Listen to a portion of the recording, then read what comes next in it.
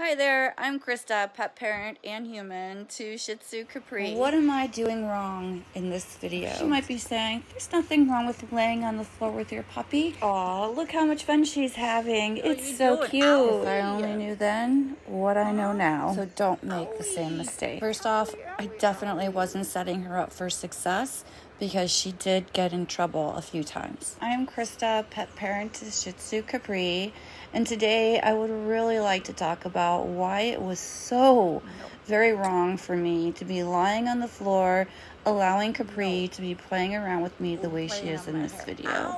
I just want to point out a few risk factors that I was taking by allowing her to do this. Now, while it may seem harmless and even adorable, there are important factors that I was not considering. Firstly, puppies are not fully trained and can exhibit some really unexpected behaviors, especially when overstimulated and on the floor with you like this. Some examples are like scratching, biting, or even jumping on you, which poses a risk of injury to your puppy. Furthermore, lying on the floor with your puppy can instill some really bad habits and encourage more of that scratching, biting, jumping, and they can start seeing you as their playmate rather than their leader, which can result in some pretty challenging disciplinary problems as they grow up. While it may be tempting to lounge on the floor with your adorable, cute, sweet little puppy,